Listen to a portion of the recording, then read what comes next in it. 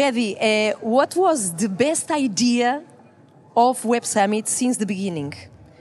To move to Portugal. Isso é um aplauso, não é agora? She's talking business. She's Sim. talking business.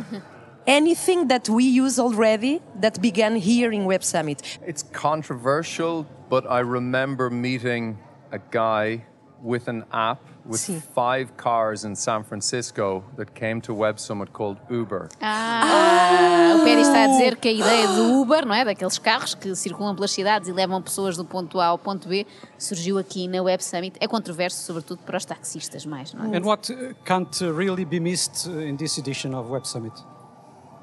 Very good question. I think É melhor.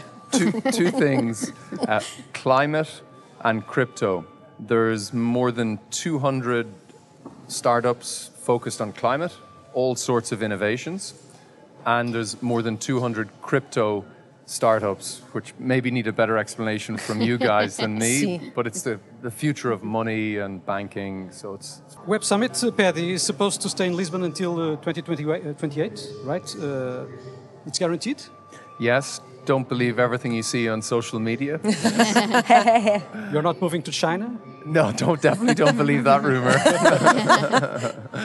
No, we're here till 2028, and it's been a dream so far, and we're just looking forward to the next 7 years. Ok, o homem aqui da Web Summit connosco, Paddy Cosgrave. Eu acho que ele estava a ficar quiser um pouco ver- intimidado. Pois estava, Um bocadinho. mas desbloqueou Cristina Ferreira. Muita Obrigada, gente a Joana. falar.